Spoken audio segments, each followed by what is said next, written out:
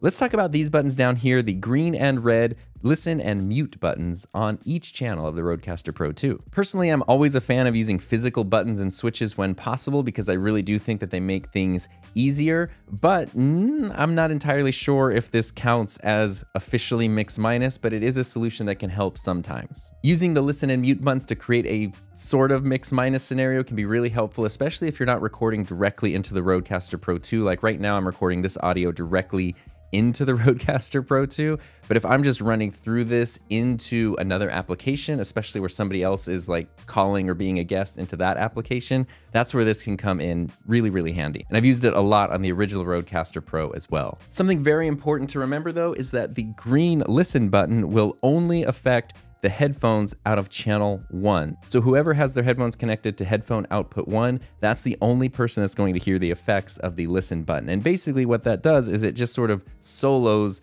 the audio from those tracks. So what I recommend doing is pressing the green listen button on any channels that you do want to hear. So let's say, for example, on USB chat, which is this one right here, let's say that I do have someone here and I want to listen to them. And then of course I want to hear myself, because why would you not want to hear this wonderful voice? Because why would you not want to hear this wonderful voice?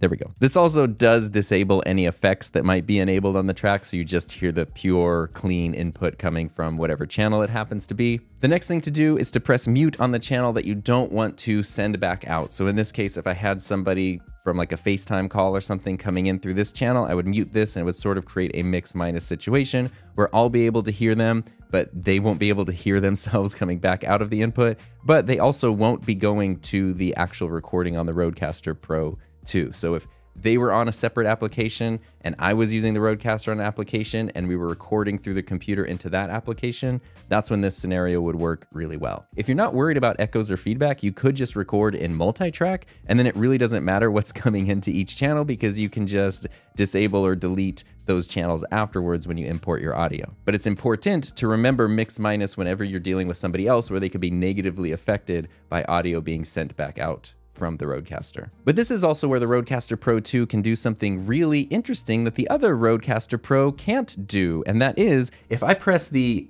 mute and listen button on my channel, channel 1, and the mute and listen button on another channel, now they turn yellow. And what this does is this now creates backchannel communication. So this isn't totally related to mix minus, but it kind of is, and it's also a very cool feature. Basically what that means is now all the people who are highlighted yellow, those are people who can talk to each other and hear each other without affecting other people or the final recording or the final output. So let's imagine that we have someone on channel 4 and they're talking about something, but I also have people on channels 2 or 3. And while this person is talking, I need to talk to these people without disturbing them or messing up the output. I can just press both of these. We can talk to each other and we can hear each other, but it's not going to affect anything else or go into the final recording until I turn that off. And that's all predicated on channel 1 being the main channel. So if I press these two things on other channels, nothing happens, but as soon as I enable both of them on channel 1, that's when it turns yellow, and now we can have that back channel communication. So if you were feeling a bit mixed up about this, I hope I was able to minus some of the confusion to help you get the most out of the awesome